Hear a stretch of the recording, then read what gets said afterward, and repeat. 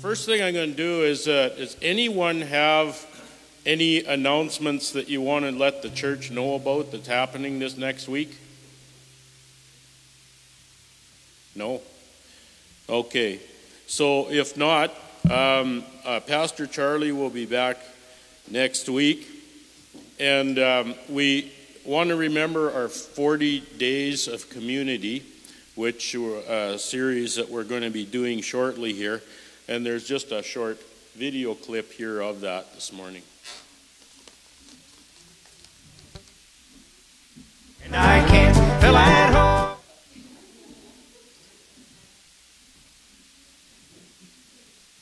Water the seeds of purposes that were planted in our lives through the first campaign. 40 Days of Community is a next step in your spiritual growth for you and your small group. And as I said, the fundamental question in 40 Days of Community is, what on earth are we here for? We're going to talk about how do we fulfill God's purposes, which we talked about in the last campaign. How do we do it together? How do we do it in community? How do we do it as a small group and as a church in our local community? During the next 6 weeks, you'll discover practical, real-life answers to that question. And you're going to make the discoveries about community in the context of community. You see, this isn't just a lecture time.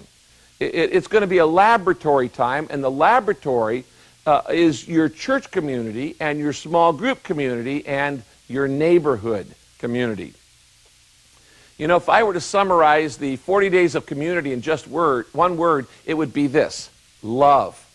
40 Days of Community is all about love. Loving the people in your small group, loving the people in your church, and loving the people in the community around your church, in your neighborhood. You see, without love, nothing else matters. We're going to look at this. It's all pointless if we're not learning to love, because that's the greatest lesson in life.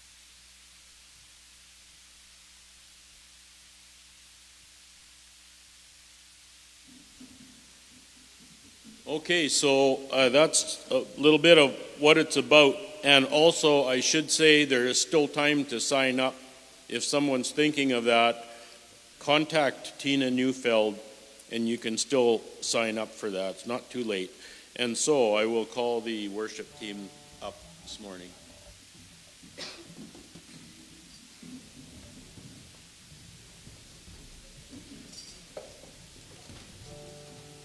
Well, good morning. Just going to open with our time here singing with the word of prayer. Lord, thank you for this day that you've allowed us to get together. We were kind of wondering last night what would happen this morning, but you made a way for it to just be a beautiful morning for us. And I just pray, Lord, that you'd be with us through the rest of this week too. But Lord, this morning that we just be able to worship you together and just feel your presence, Lord, that you would give us peace and knowing that you are in control of all these things in this world. In Jesus' name, amen. If you could stand with us, we're going to sing a few songs.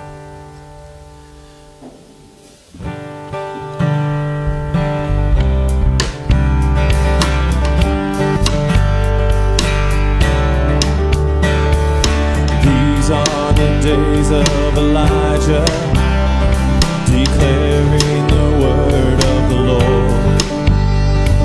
And these are the days of your servant Moses, righteousness being restored. Though these are days of great trial, of the sword. So we are the voice in the desert, crying, prepare ye the way of the Lord. Behold, he comes, riding on the clouds, shining like the sun. At the trumpet call, so lift your voice. It's a year of jubilee. Out of Zion's hill, salvation comes.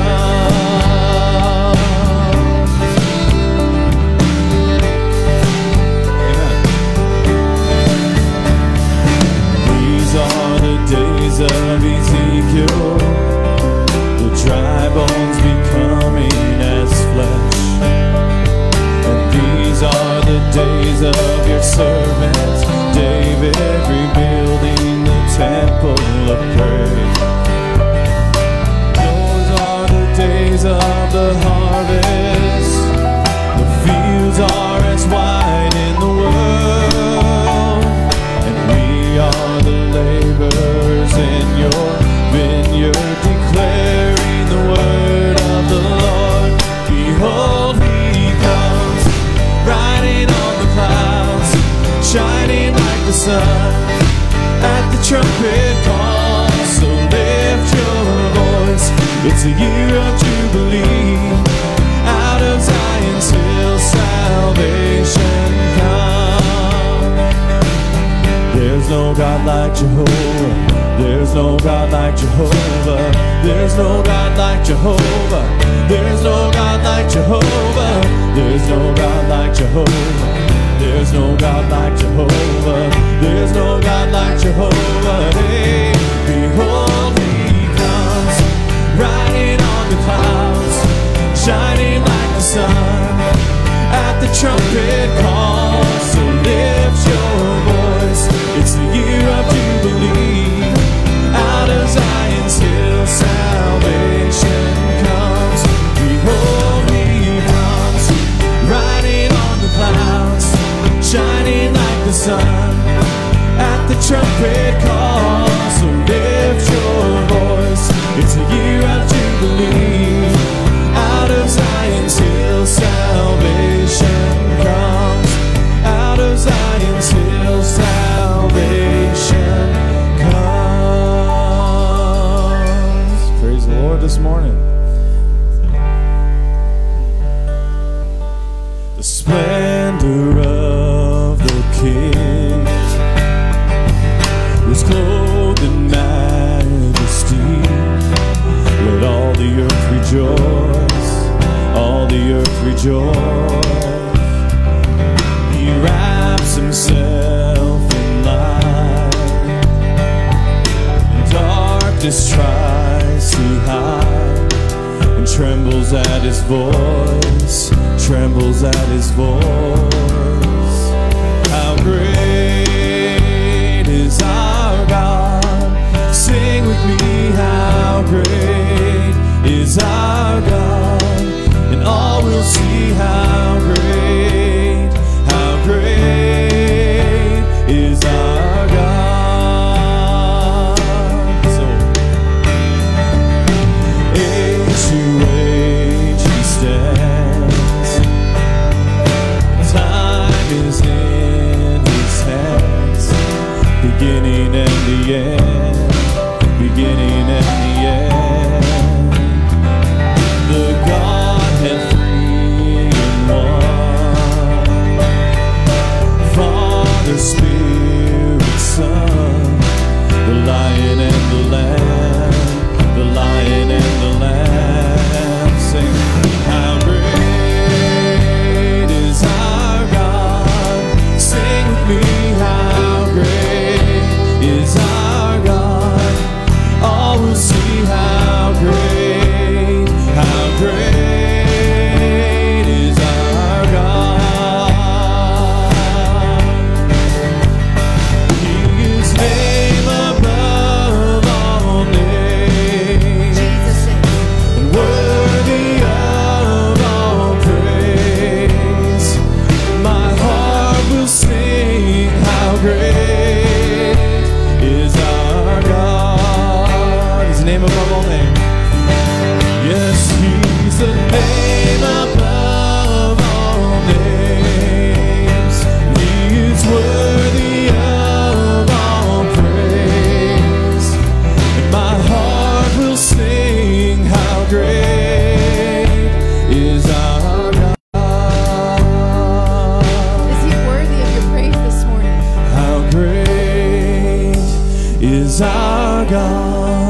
Sing with me, how great is our God, and all will see how great is our God.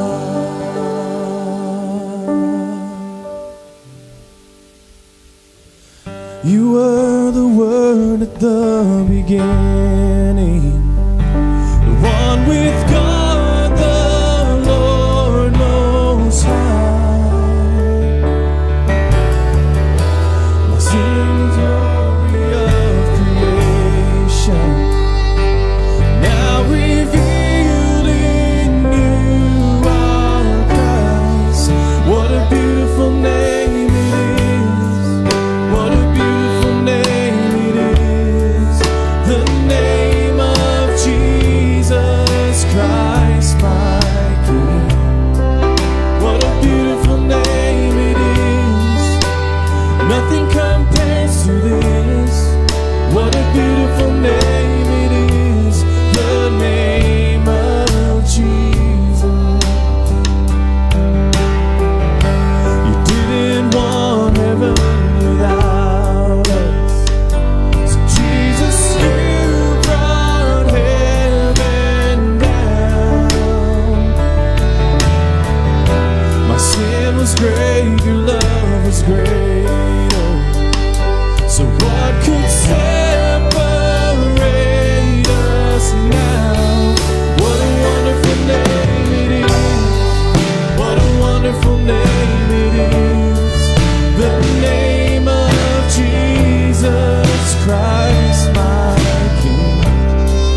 What a wonderful name it is. Nothing compares to this. What a wonderful name it is. The name of Jesus. What a wonderful name it is. The name of Jesus. Death could not hold you. The veil tore before you. You silenced the voice of sin and grave. The heavens are roaring the praise of your glory. For you are raised to life again. You have no rival, and you have no equal. Now and forever, God, you reign. Yours is the kingdom, and yours is the glory. Yours is the name above all names. What a powerful name it is. What a powerful name it is. The name of Jesus Christ, my King. What a powerful name it is. Nothing can stand against. What a powerful name it is. The name of Jesus. What a powerful name it is. The name of Jesus. What a powerful name it is. The name of Jesus.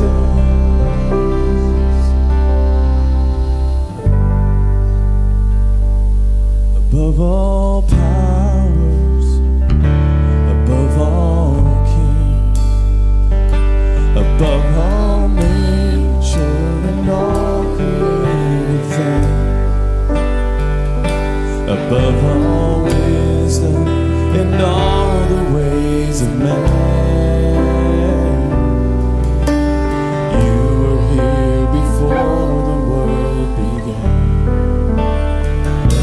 Above all kingdoms, above all thrones, above all wonders the world has ever known, above all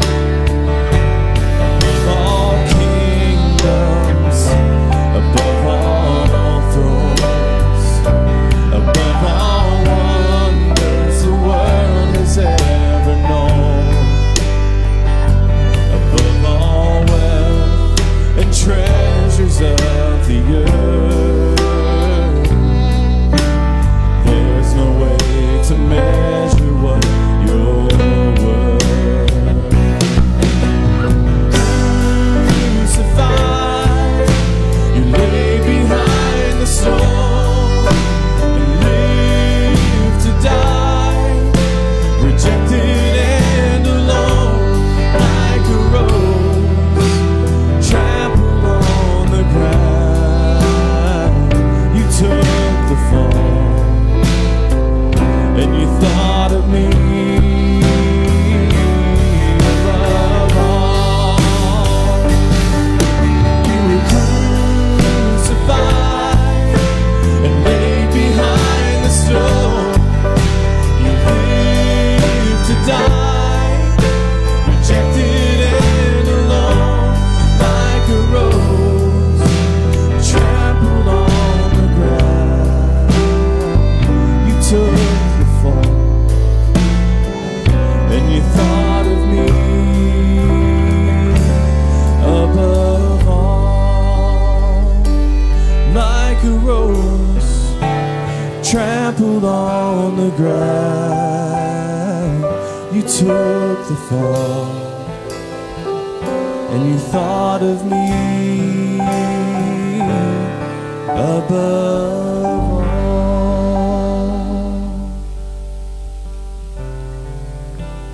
Amazing King of the universe. Above all of it, we can't even comprehend him yet. He calls you by name. Oh man, that hit me. I was doing dishes this week. You hear that? You might have grown up in church and heard that the King of the universe calls you by name, but when it actually gets into you and you realize it, me, he sees me, Lauren. He calls me by name. He calls you by name. It's our prayer this morning that you have that aha moment, because it just leads you to worship. What can you do with that but worship this amazing King of Kings, Lord of Lords, this master of it all?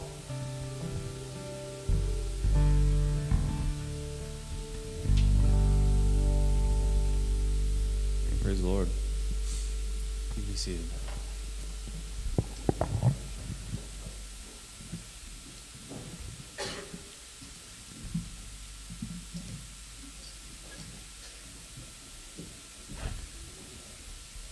Just need a couple of volunteers to come and take the offering this morning, and the plates are right here.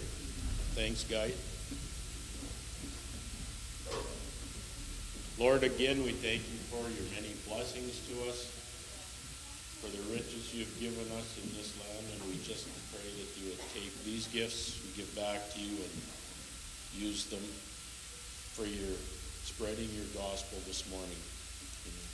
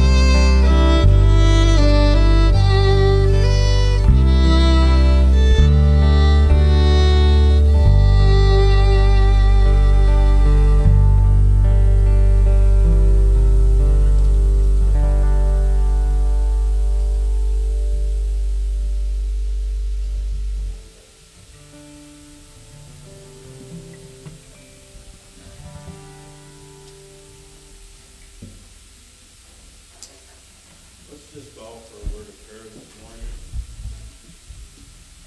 Lord, we just do thank you once again for your blessings to us.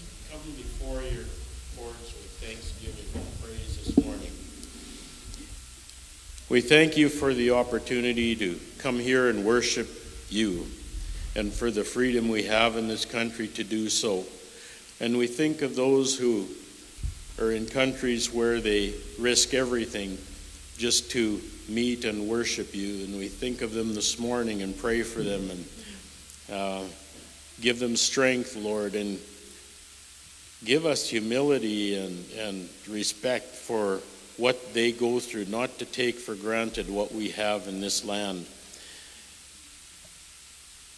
We thank you, Lord, for so much this morning, even the snow on the ground, which we needed, and the beautiful day that we have, and to worship you this morning. For each one who's made it out this morning, for those who couldn't make it, just minister to them this morning, whichever way that they are hearing your gospel this morning. And as your gospel goes out across this land and through the airways, I just pray that people would be receptive to you, that we would turn to you, that your church would turn to you and be an example, a light on the hill for the world. We think of our pastor who is still away, and give him traveling mercies, and refresh him. And we are thankful this morning that we have a speaker that is bringing a message from you this morning, Lord, and we just ask that you would give him the words to say, and maybe be mindful and attentive to what you have to say to us this morning. In Jesus' name, amen.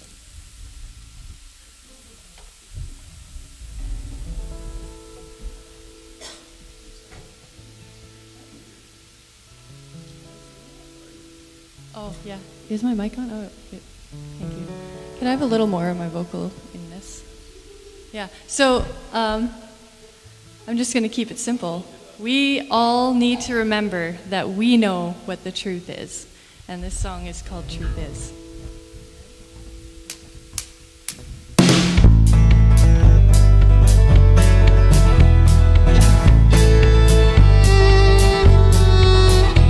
You can turn your back on believing, but that don't change the truth. Consult your daily horoscope, but that don't change the truth. You can read the lines in your hands, but that don't change the truth. Lead a march with a big old sign, but that ain't gonna change the truth. Truth is that God is in control. Truth is His love will make you whole. Jesus is the light, the way. Give Him your heart for peace today. That's what the truth is.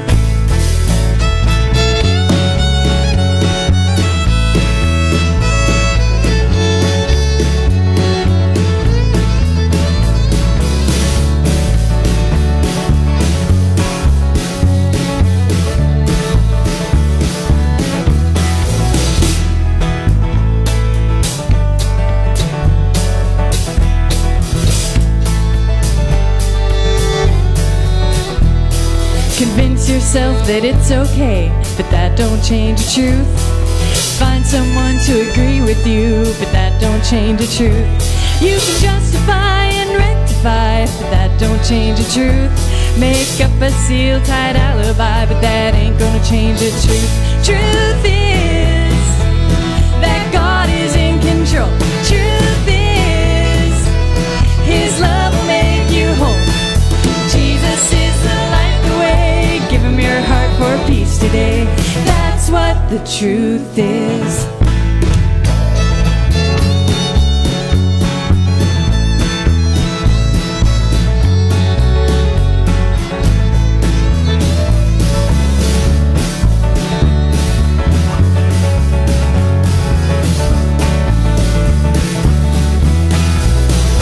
Truth is that God is in control.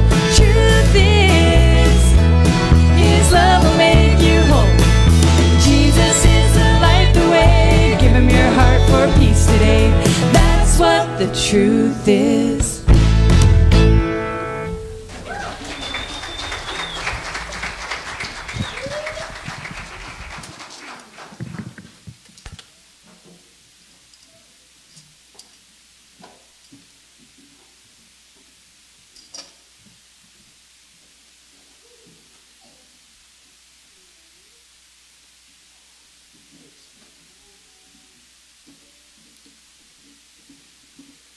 All right, I think the children can be dismissed for Children's Church this time.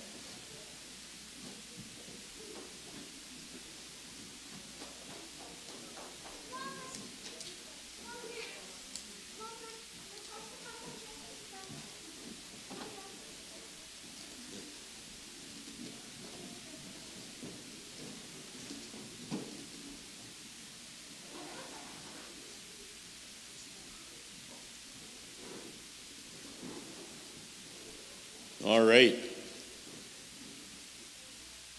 So this morning we're fortunate to have Chris Toth with us, who made the snowy trip down last night. And he's going to bring us a message this morning.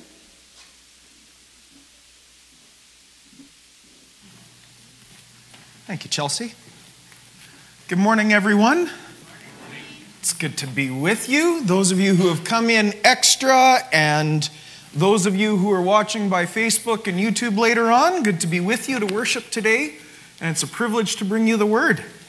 So, unbeknownst to you, you're helping out. And this is Chelsea's fault. So just so you know, I got to blame somebody for this. So I'm going to prime you first. Let's do the great coffee survey.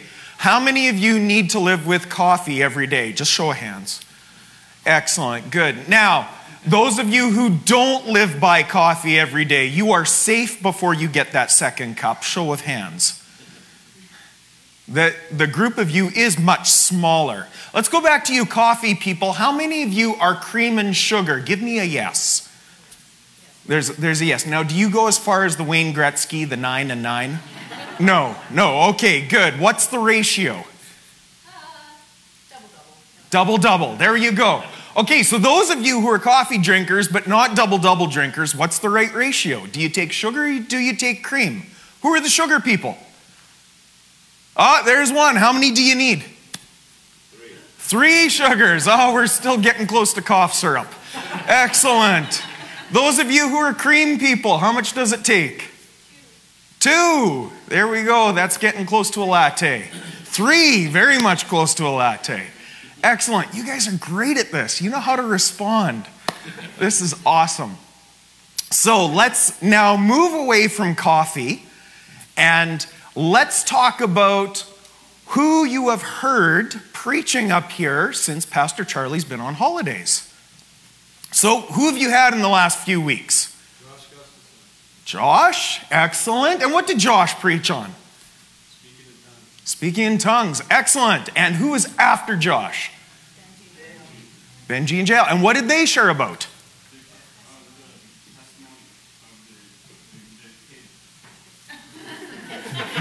A testimony of healing in their child. Excellent. Good. Am I missing anybody? Okay, you guys are doing great at this. Look at this. We've done what you drink in the morning to get you going.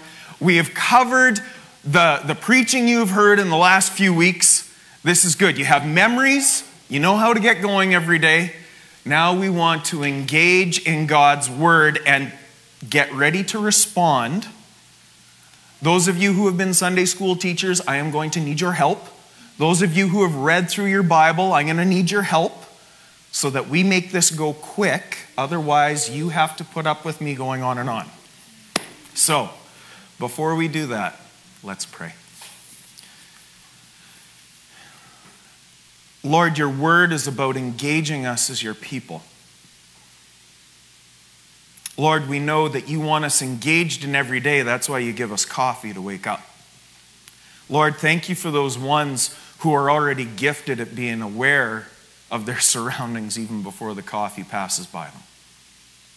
And Lord, more than that, we want to thank you that you've given us the promise of your manifest presence showing up in our lives through the Holy Spirit.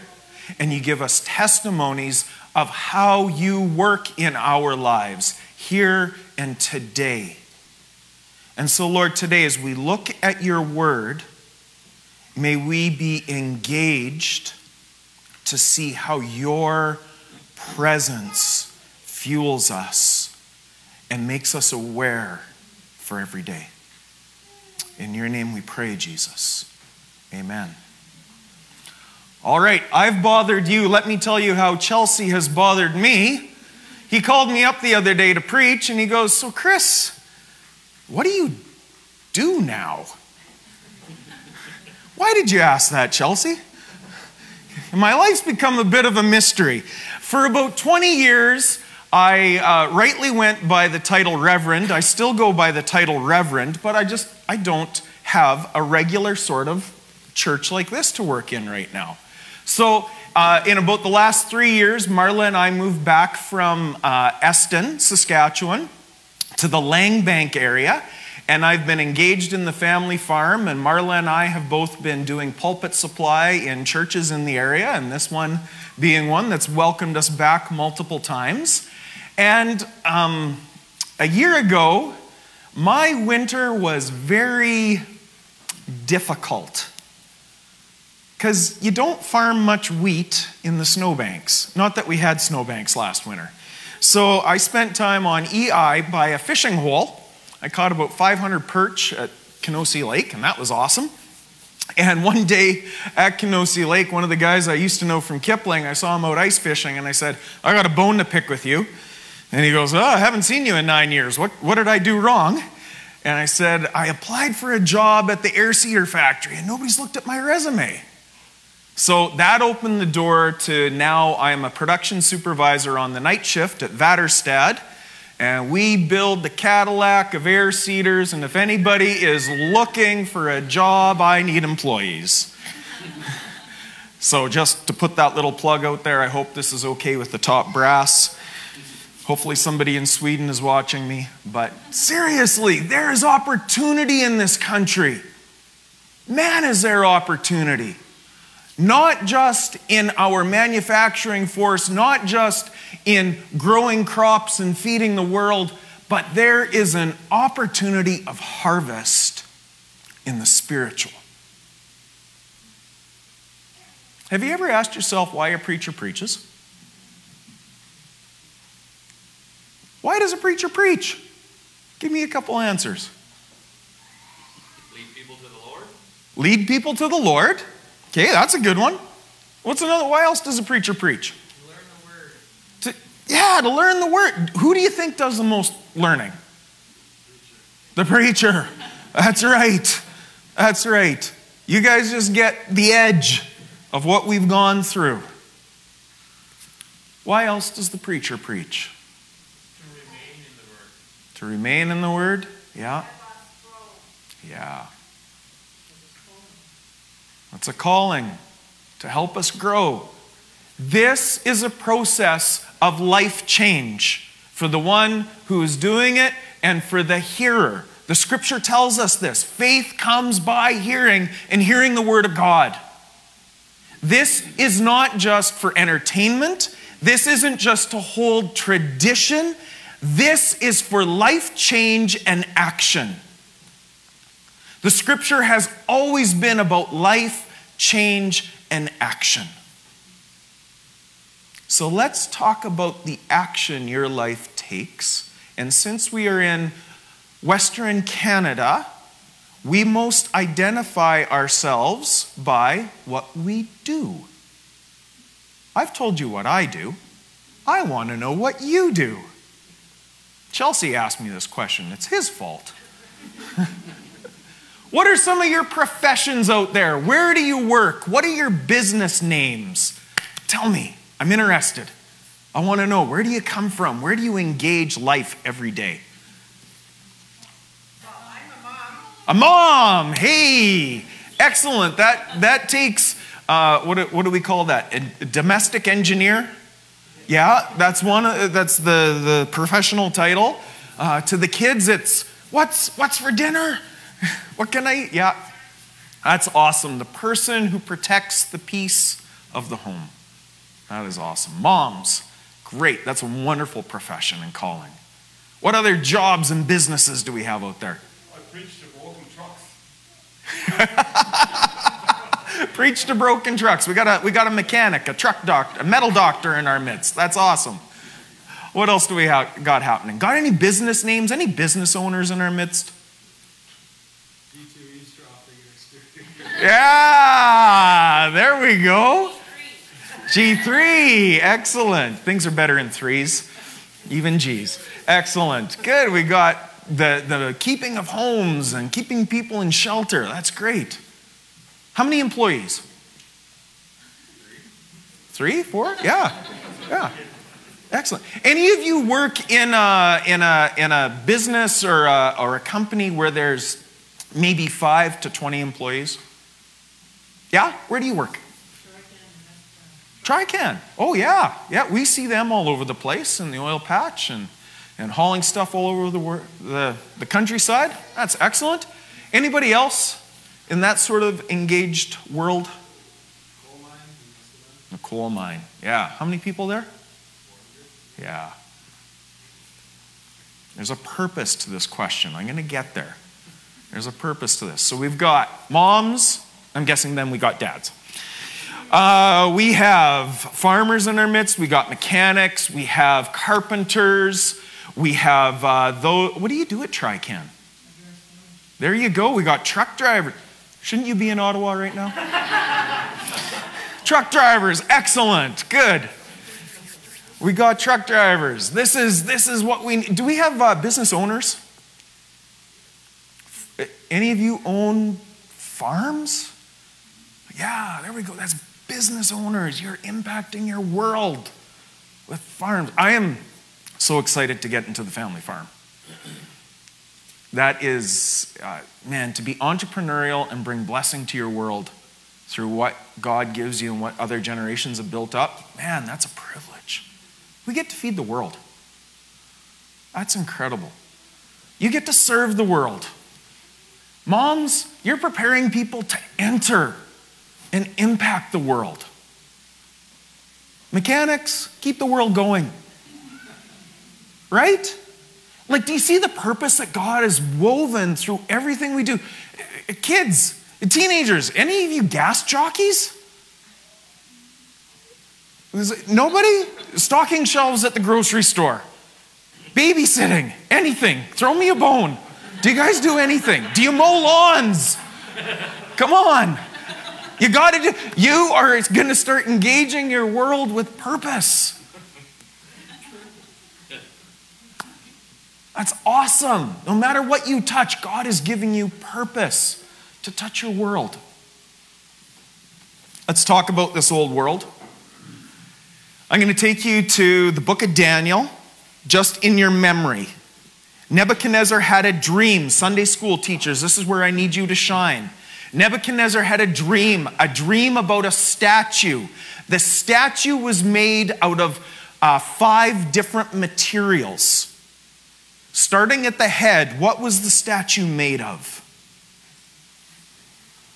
Gold. Excellent. Next was silver. Then was bronze. Bronze, good. Yeah, just think the Olympics. We got through the Olympics. Good. And then after the Olympics is done, in this piece here, we have iron. Iron, good. And then the feet are 2 items mixed together that don't mix well. Clay and iron. Clay and iron. You guys did great. 4 out of 5. Perfect. That's an 80%. Good. So God gives Nebuchadnezzar this dream to show Nebuchadnezzar the way that the empires of humanity are going to move. They're going to move from the gold standard to the silver standard to the bronze standard to the iron standard of hardship, and then to a standard that doesn't mix well. And the empires of this world will get worse as time goes on. What ends up happening to the statue? It gets smashed. Smashed by what? A stone. And what happens to the stone? The stone becomes a mountain that becomes the place where all the people of the earth come to recognize the Almighty One. We're going to talk about the stone today. And let's just recognize this, because we need to talk about what's happening in our world. God's given us a purpose. God's given us a place to engage our world. You have been challenged that you need to be filled with the manifest presence of God. And you have been encouraged by the fact that God's presence impacts your world today, whether in healing or sharing His message and giving hope. And we are watching a world that is strung out, that is at disorder. We are in a nation that is most at odds with each other that it's ever been. Read the news from Vancouver Ottawa or Toronto or blogs from those places versus places like Calgary, Regina, and what's another place to pick? I can't pick a third right at the moment. But you hear the different voices in our country. We have disunity. Sounds like iron and clay. All these things, no matter what side you fall on, are going to be run over by the stone and replaced with a different kingdom. Yeah, I've got politics in this. My politics will shine. I have a thought about which way is right and which way is wrong. But those don't matter. Those don't matter if they don't serve the one who is coming to set up and establish an eternal kingdom in his presence with us. Do we need to fight for rights and freedoms? In a democracy, yes, that is our system. Doesn't matter what side of the floor you fall upon, you need to express what you believe, because that's how democracy works. But as Christians, we're not working for a democracy. We are looking for the manifest presence of God to come and live in the middle of our world, because that is the promise of world history given in the dream to Nebuchadnezzar. The King of Kings and the Lord of Lords will set up his kingdom, and it will be better than whatever we can set up as humans. We need the presence of Almighty God in our midst.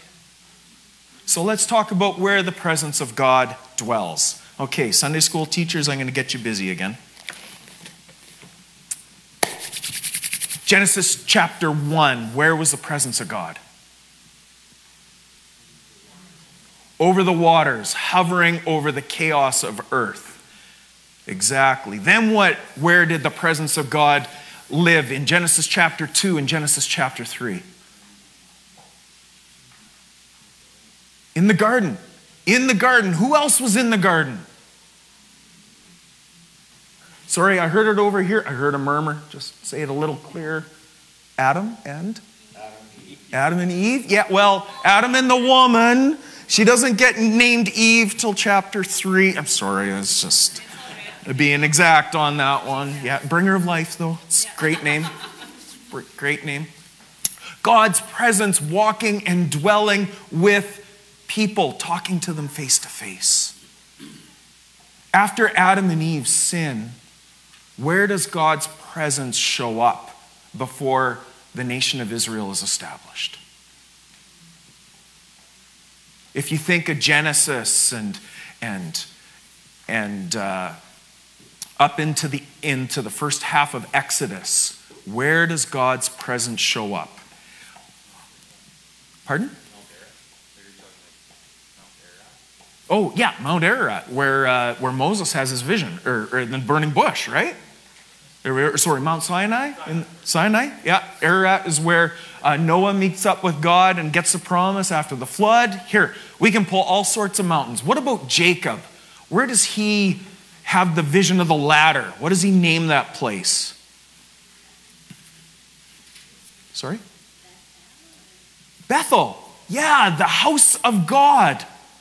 Bethel. Where does Melchizedek? Where is he the priest king of? What city? Salem. Yeah, the city of peace. So God is dwelling in different places even before there's a temple. God is in this dwelling place where he's engaging with people at different times. One guy's a shepherd. One guy built a boat through a flood. Another guy is a priest and king. God is engaging. One guy's on the run from his family.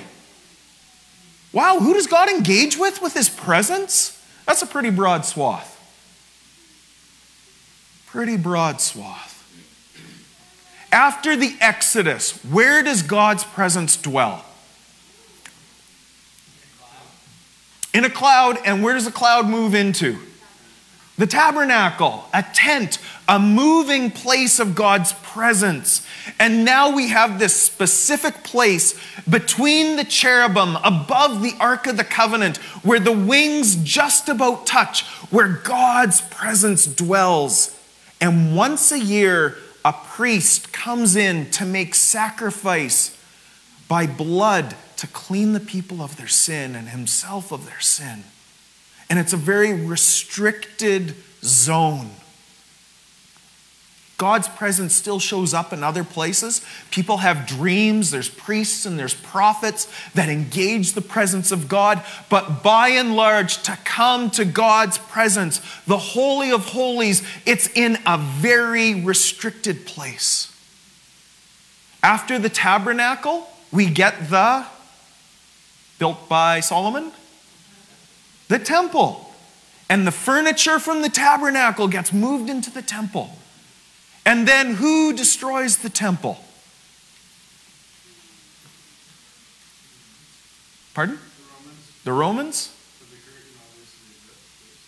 Yeah, you're jumping ahead. Sorry, you're one dynasty ahead of me. I wanted the Babylonians first because they destroyed the temple, and then Herod rebuilds it, right? And so we have the second temple, and that's, I could take you through some archaeology. You don't need that this morning. But we have the temple and it gets destroyed. And as the Israelites are carried off into exile, they have Ezekiel, this prophet. And they have Isaiah and they have Jeremiah. And this promise starts emerging. I will be your God. You will be my people. I will remove your heart of stone and give you a heart of flesh. And I will write my law on your hearts. So we're moving from God's presence being in this restricted place to this promise of God's presence coming, engaging us in the most innermost part of our being. Let me ask you a church politicized question. You don't have to answer this one out loud, just to give you permission. And how many of you are comfortable with the baptism of the Holy Spirit and speaking in tongues? I'm just going to bring this out here because I know it's been brought up. And I'm glad you did, because it's in the Bible. But the way we've treated it in church is we've split it off for different groups. And so for some of us, it makes it uncomfortable. Some of us, it's the focus. I'd like to level the field just a little bit. Because when we start to understand that God's presence is destined and aimed to be in our innermost part, this doesn't have to be so mysterious. And it doesn't have to be something that we're kept away from. But it becomes a promise of engagement for God's purposes through us to touch our world. Folks, look me in the eye. You need God's presence.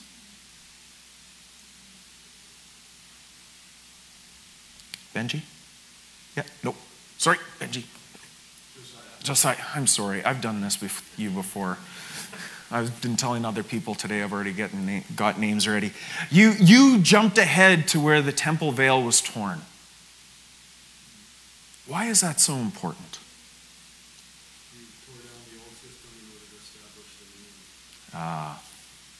Great segue. God tore down the old system in order to establish the new one. Okay, so a quick recap to where we are right now. We've established that you folks do something and you become aware in your daily life to engage in the purpose that God has given you. Okay? Through your different jobs, and you touch your world, no matter where it is.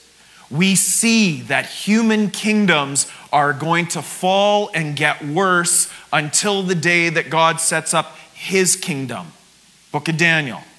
We see that God's presence has been dwelling with humanity, sometimes restricted, but with the promise to be in the innermost part of our being.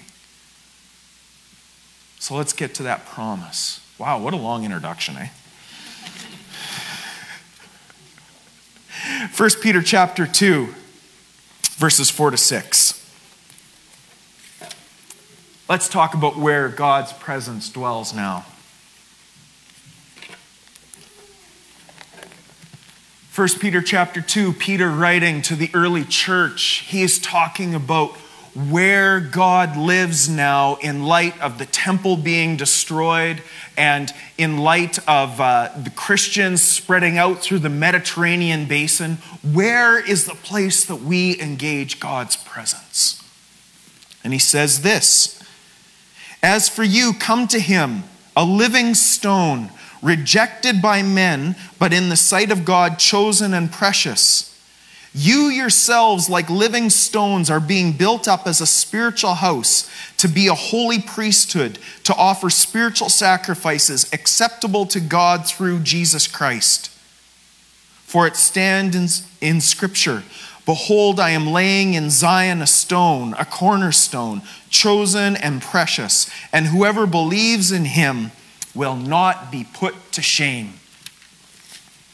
The temple used to be the place of God's presence dwelling. What is Peter telling us here? Who is the living cornerstone? Jesus. Who are the other living stones? Whoever believes in him. You know what that means? We are now the temple. We are the place of God's dwelling. There is no curtain between us and God. Once Jesus' blood has washed us of our sin and cleansed us of unrighteousness, the very presence of Almighty God comes to dwell in our midst. And he will be our God and we will be his people. And he will write his law on our heart. You are now the place where God's presence chooses to dwell in this world. Does it feel like that? Sometimes that can be tough. But that's the truth. The very presence of Almighty God has chosen to live in you. We are now the place of God's dwelling in this world. John chapter 1, verse 14. It reads like this, "And the Word became flesh and dwelt among us, and we have seen his glory, glory as of the only Son from the Father, full of grace and truth." We heard a song about truth. What was that line? Even if you're carrying a big old sign, it's not necessarily the truth.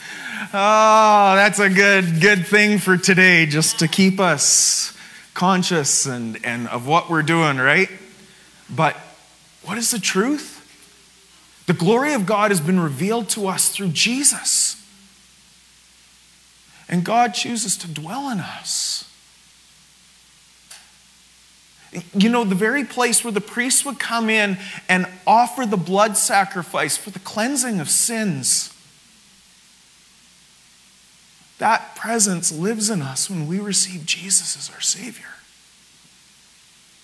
That means the presence of God, able to cleanse the world of sin, travels with us because we've engaged with Jesus and we've seen him and he's revealed the Heavenly Father to us. The Holy of Holies is now portable and goes wherever you go. If you do laps, you're taking the Holy of Holies with you. Isn't that good news for youth group? I know you guys do laps, even at $1.40 gas. The presence of God is going with you. The opportunity to be set free from sin goes with you. The contact between heaven and earth no longer resides in a building. It resides in us. Acts chapter 1. Acts chapter 1, verses 6 to 8. So this is the ascension, Jesus going to heaven, and some of his final words as his followers are watching him as he returns to heaven after his time on earth, after his resurrection in the time before Pentecost. So when they had come together, they asked him, Lord, will you at this time restore the kingdom of Israel? Look at this. His followers are looking for a kingdom. They want the right politics in place because they understand God's dwelling with the world through the nation of Israel, ethnically centered. But that's not where it's centered. It's centered in faith and God's presence. That's where the kingdom of God is centered, not in politics, but in faith. He said to them, it's not for you to know the times or seasons the Father has fixed by his own authority, but you will receive power when the Holy Spirit has come upon you, and you will be my witnesses in Jerusalem and in all Judea and Samaria and to the ends of the earth. The presence of God that cleanses sin also is the presence of God that empowers those of us who believe in him to go to the ends of the earth, not to preach an earthly kingdom,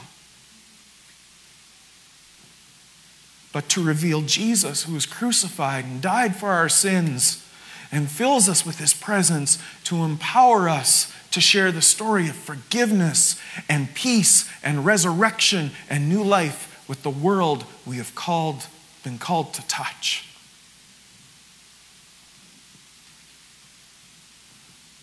His presence is for you, and without it, we can't go out.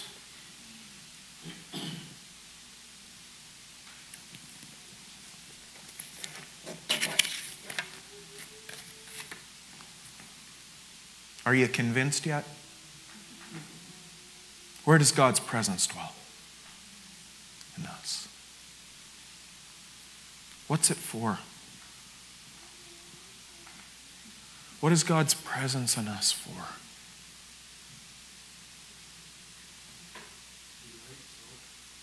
Be light, salt, so others can know. So we can know. Two promises here. We're going to get to it as we close in Hebrews chapter 10. But the presence of God is where we are refueled and reminded of how Jesus changes us. And the presence of God, as we go out, becomes the message of hope and peace and restoration for a world that needs it. It's got a purpose for us to change us, and it's got a purpose to change our world. So I want you to be convinced that God's presence, now no longer restricted by the temple curtain, goes wherever you go as a believer in Jesus Christ. Suck this in. The presence of Almighty God chooses to find a home and touch the world through you.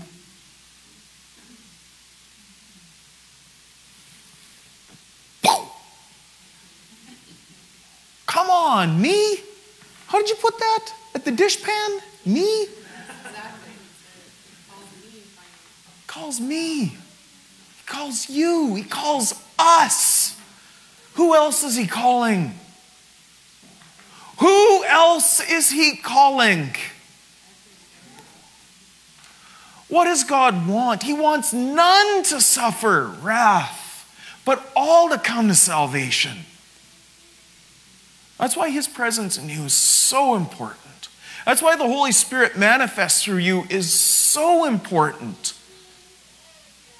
Not just for the gift of healing, not just for the gift of tongues, not just for the gift of understanding the Scripture, but the gift to twist wrenches and change diapers and talk to people where they are at and to share with them that Jesus is for them, because God's given you a purpose to engage your world, and He has a fuel, a empowerment for you to engage your world so people will know Jesus.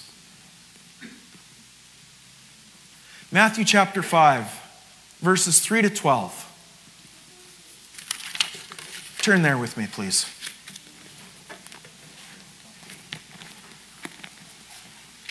How easy is it for people to come to God's presence? Jesus re-establishes the playing field when He gives the Sermon on the Mount. And let's just talk for a moment about what the playing field is when Jesus is giving the Sermon on the Mount. The temple is still in place.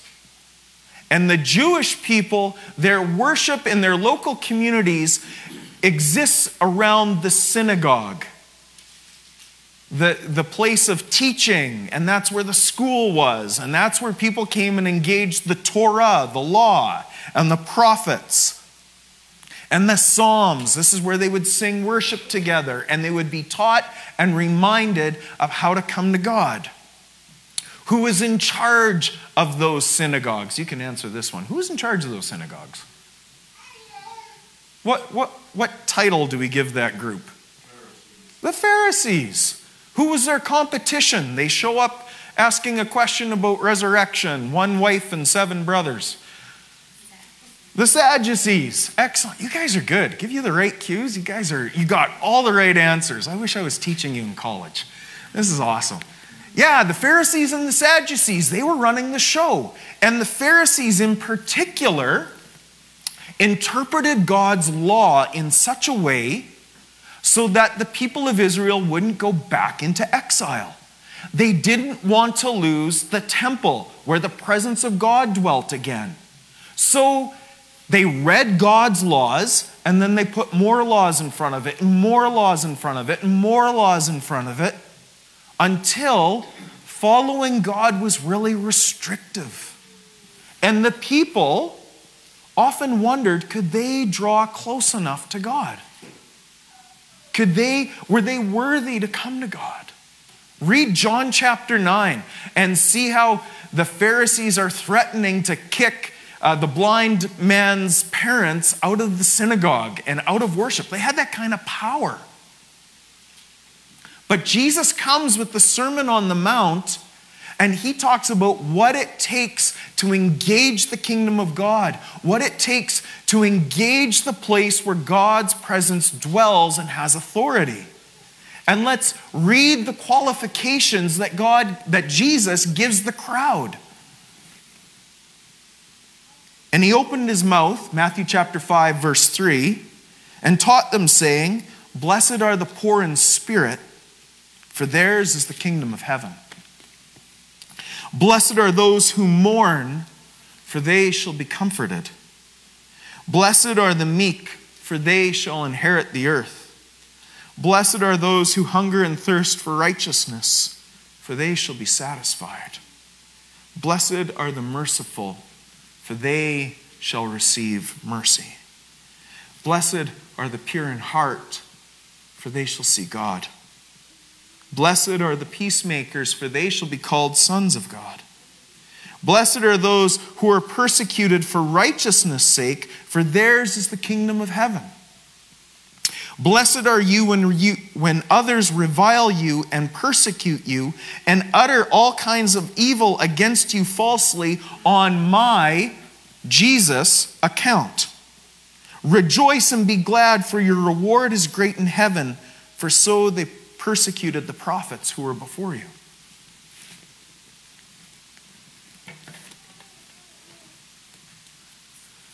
Who is Jesus saying that can draw near to the presence and the kingdom of God? Do you know some folks who are poor in spirit? Have we seen a time when people feel as poor or as anxious or as agitated as they do now? How many people do you know that are waiting for funerals? to finish the mourning process? How many people are trying to find out what is right in a world that has become so twisted? How many people are looking for peace, but out of victimization lashing out, either side? Right? How many people want to be pure in heart and are looking for any way to get there? Do you know anybody who wants to be spiritual or mindful or do a little mix of Yoda and Buddhism, and did I say Yoda? Yoga and Buddhism, and maybe throw in some Christian principles? Like, this is our world.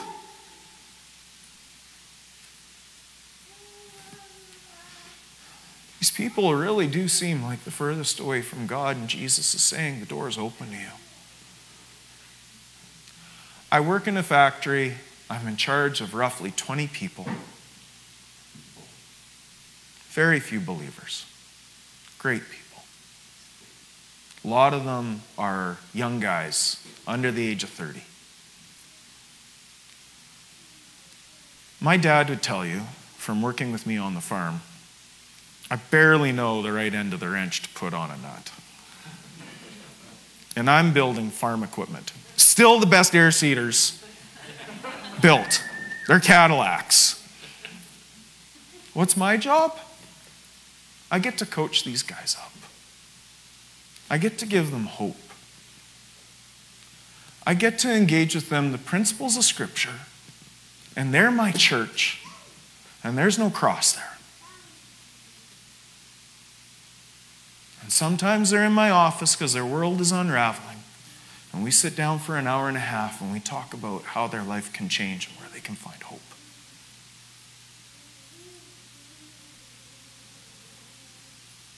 Who do you engage when you drive a truck? Not many people, but there's got to be one or two when you stop. Moms, how many lives are you setting up? Mechanics, how many people are coming with stuff that's broken, that need a bit of hope? Eaves trough people, how many people that are drips that you can give some good direction to? Farmers, how many people need more than bread on their table? Let's tie this together. Presence of God dwells in you, and this makes the access to the kingdom of heaven very open, because Jesus said so.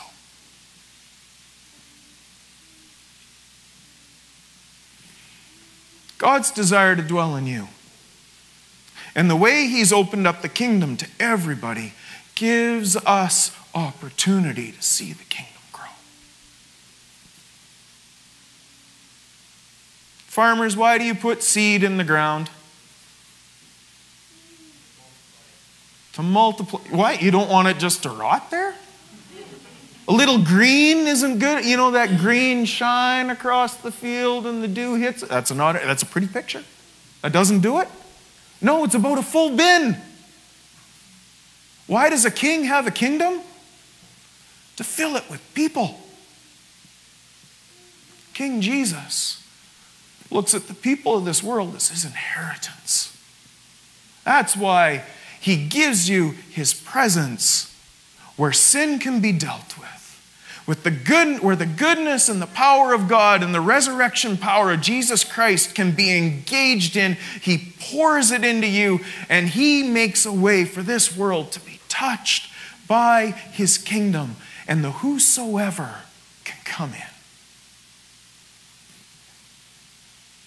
Do you see a harvest yet? Do you see a harvest?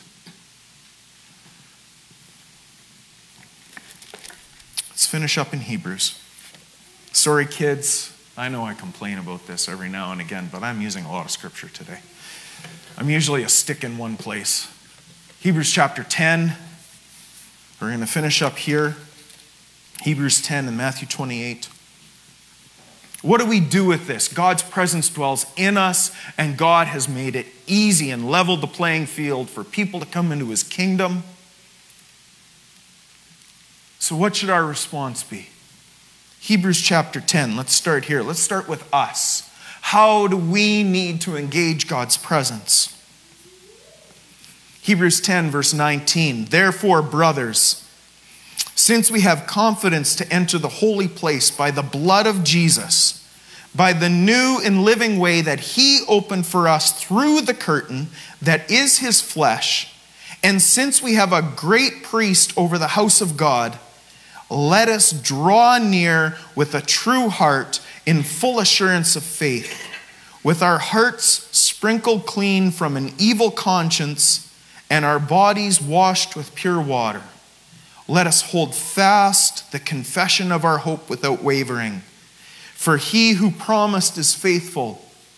And let us consider how to stir up one another to love and good works, not neglecting to meet together as it is the habit of some, but encouraging one another, and all the more as you see the day drawing near. How are we engaging in God's presence? Not by how good we are, but because Jesus is faithful, he brings us in. By his blood sacrifice, by our confession of faith, joining in baptism, we get to engage in God's presence. So gather together, and the presence of God in you, the Holy Spirit filling you and empowering you, encourage one another, stir each other up to see the harvest, to see God's power work in your needs, to give you hope to go out to your world. Come near each other, temple of God, where God's presence dwells, and be made whole on a regular basis. Be encouraged in the word on a regular basis. Get sight for the harvest. You know what I love about sitting with my dad over a cup of coffee? We talk about how are we going to plant the ground? And what are we going to sell? And how are we going to plan for the next year? Because there's a harvest to take. And yeah, there's fixing to do. And I got stones to pick, which I hate. And stumps to remove, which I hate. And old machines, which I try not to hate so much, because then it's easier to drive them. We got stuff like that. It's not easy, right? Life's not easy. But when we talk, encouraging each other towards the harvest, we can engage it, and we fuel each other to do better as we share wisdom and gifts with each other. That's what church is, folks, not a building. Us engaging in God's presence with the gifts to fuel each other on. Your pastor has been gone, and the people from your church have been teaching you and sharing God's word with you. How good is that? You know how many churches would kill, like literally kill, to have somebody help out the pastor? That's awesome. Keep doing that. Why do we build each other up? Because there's a purpose. Matthew 28. And anybody who has a missions degree needs to bring this up in a sermon at least once. My master's is in intercultural ministries. Here is one of the most important set of verses you will ever hear.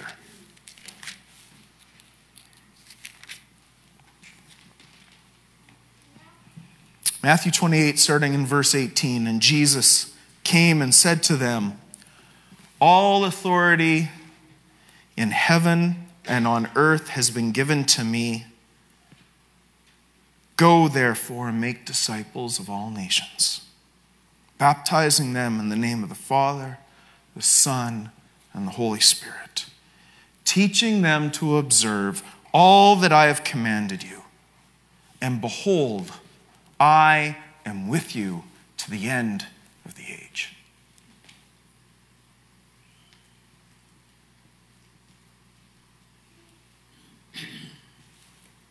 Let's recap. Some of you get going without coffee. Others of you need coffee because you all have a purpose to engage your world. And you engage that world with the presence of God dwelling in you because Jesus has made it easy for so many to approach his kingdom. So we gather together to fuel one another, to be encouraged in the presence of God, and then to go so that all the world might hear that Jesus is Savior and Lord. Should have just gone with that, right? How are you going to respond? I got a factory I work at. I'd love a few more people on my shift to bring Jesus with them. I can't be everywhere all the time. I got a couple guys I can't connect with. The one guy thinks I have 3 left hands and 4 right thumbs. I need somebody to share the presence of Jesus with him.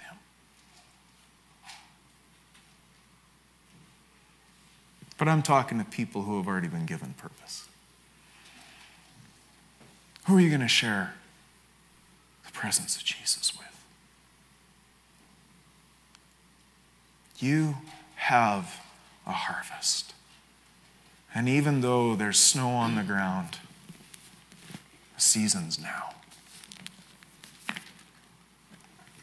In a moment, the worship team's going to come and close our service. But I want you to stand with me and I want to pray with you.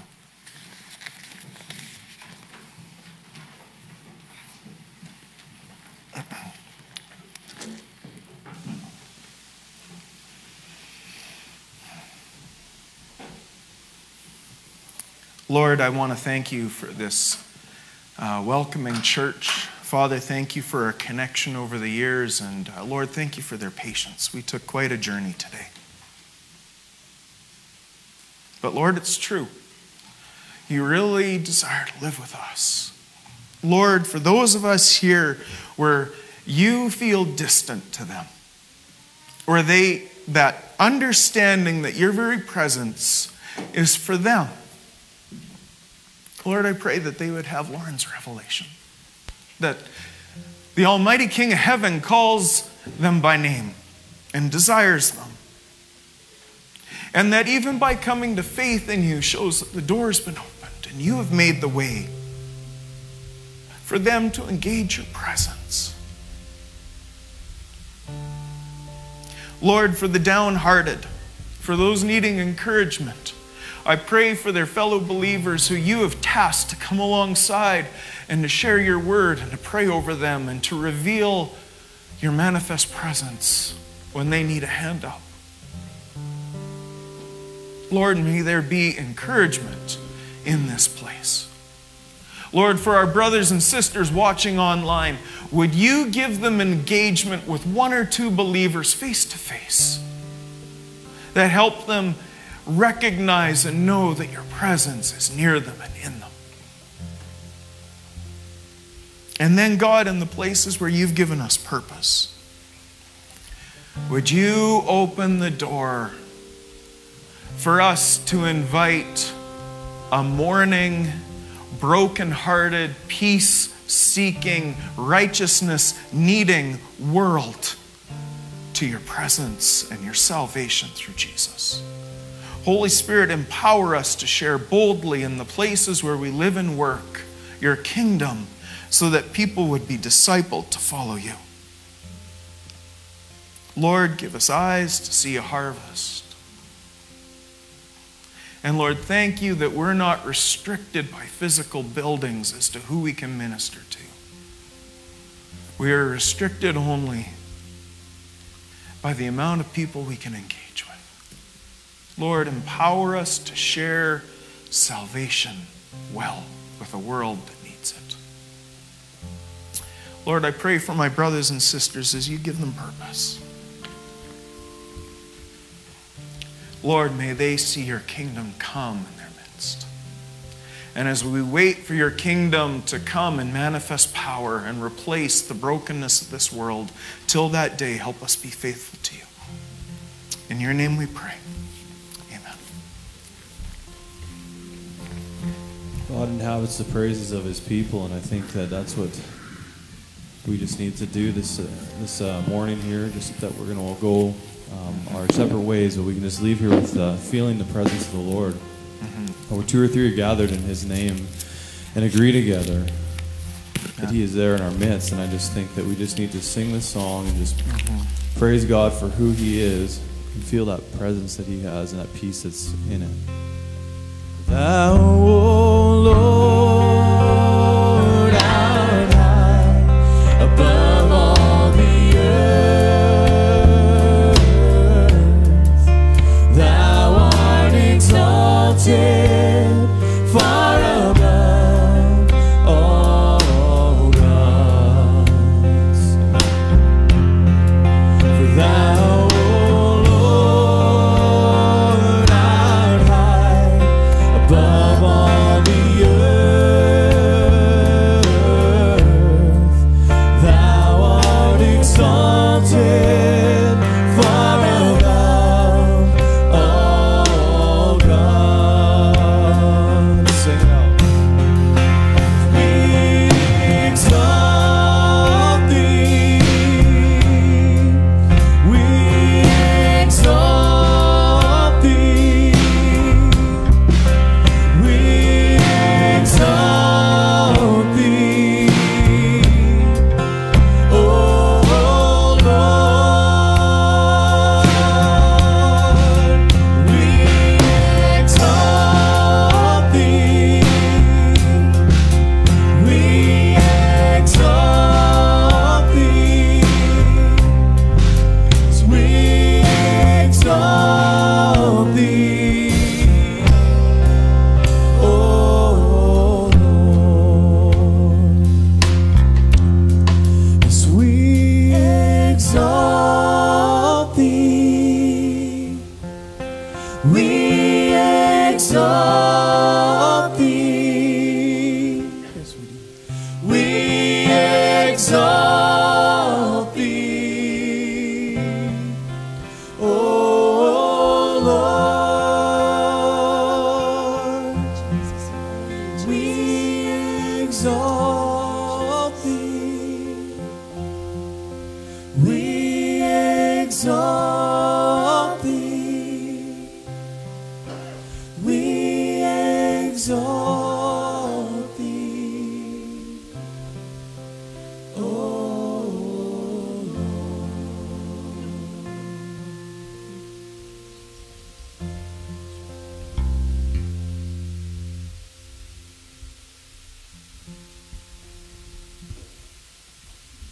Lord, thank you for this morning again, and we're just so thankful for your presence. Lord, if there's anyone here that has a need this morning, that they just come forward, Lord, for prayer. That's what you're all about, is to be there for us. And Jesus, I just pray that you'd go on our way, protect us on our drives home, and all that we do. In Jesus' name, amen.